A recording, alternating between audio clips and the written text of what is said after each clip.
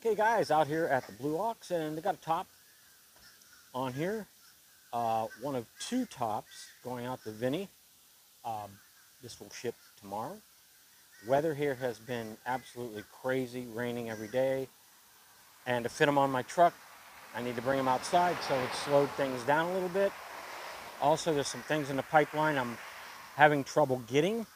The black grommets.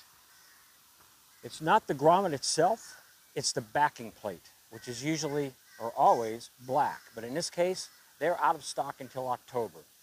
But it's really not something you see anyway. So if that's an issue, let me know, and we can put your top off until October, which I know is probably nobody's going to go along with that. But if you really want black backing plates, it's going to be October. So moving forward, those are stainless steel, and you never see them. So let's take a look at Vinny's top.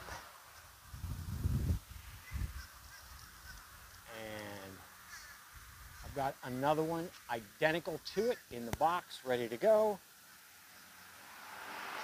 And he opted for the clear window, the zip up back. So you can get your kayaks in there or whatever heck he's putting in his. Let's open it up, take a look inside. Love my Cobra-Tech doors. All right, what do we have? We have the straps for the B-pillar, and the grommets aren't cut yet. The grommets aren't cut on the back either, but you can see, I haven't cut the grommets yet, but look how nice and tight this top is with the grommets not even attached. And that's because, and I've said it before, but you know, these straps, a little difficult to fish in here between the curtain and the top, but what a difference it makes for the top and how nice and tight it is. Also here, the Velcro, straight line around the crossover tube, not forward of the crossover tube, not behind of the crossover tube, right dead nut center on the crossover tube. That's where it should be.